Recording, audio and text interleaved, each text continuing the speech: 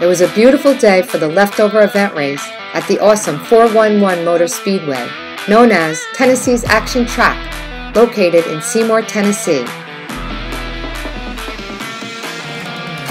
This was about my 8th time coming to this track and capturing some great racing action with my drones of the 3/8 mile banked dirt oval track, or should I say Tennessee clay track.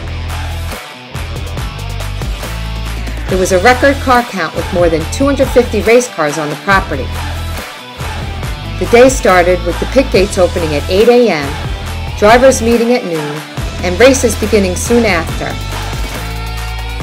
There were 5 classes of race cars for this event: steel block late models with the highest prize at $2,500, sportsman, open wheels, street stock, front wheel drive, and Crown Vic models. Now, I don't know anything about these different styles of cars, but they're pretty cool to watch, especially when they're sliding around the turns.